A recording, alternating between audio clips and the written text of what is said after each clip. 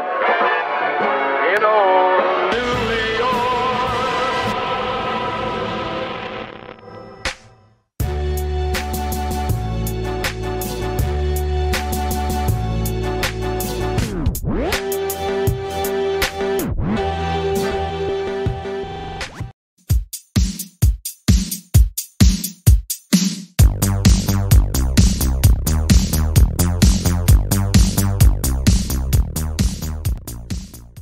Welcome back, friends. So the first thing we're gonna do is some chopping. So since vegetables are good for you, I'm gonna use some broccoli, and for the spicy part, I'm gonna use some red chili peppers. And what a spice, I'm gonna use some garlic as well. So as usual, you just wanna smash the garlic with the back of your knife, using your weight, peel off the skin, and then make some nice beautiful cuts and chop the garlic into small pieces. Personally, I'll use as much garlic as you can because a wise man once said, when life gives you lemons, it's actually supposed to be garlic. So next, for your chilies, how you want to prepare them is basically you want to carve the stems and split them down the middle.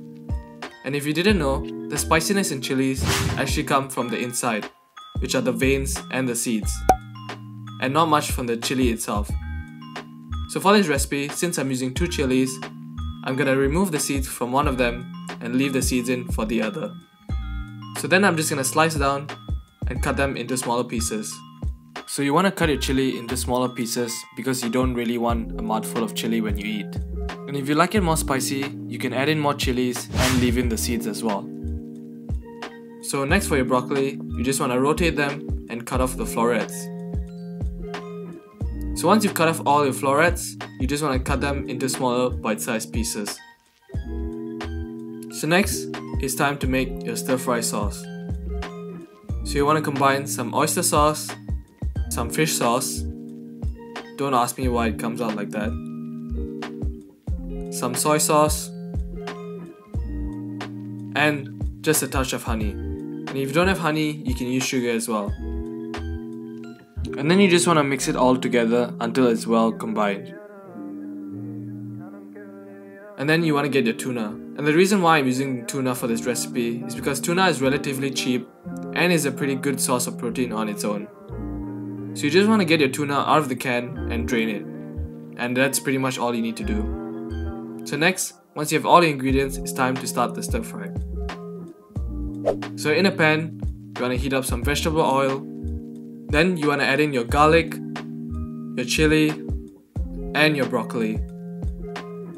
Then you just want to stir fry everything all together until it's nice and softened. The way to quicken that is add just a touch of water into the pan to basically steam and stir fry at the same time. So next, you want to add in your rice. Ideally, if you have rice that's a day old, that would be perfect because the structure of the rice actually holds up in the stir fry and doesn't turn to mush. Next, you want to add in your stir fry sauce and then mix everything until it's well combined. Make sure you get every grain of rice nice and coated in that stir fry sauce. Next, you want to add in your tuna and then mix that in as well. So once everything is nice and combined, you then want to start seasoning it the right way.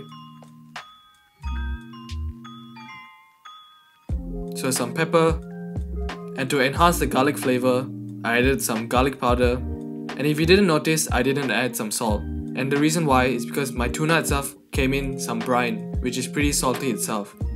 So once everything is nicely mixed through, that's pretty much your fried rice done. But wait, wouldn't it be nice to have a nice sunny side up egg with it? Well, I've got you covered.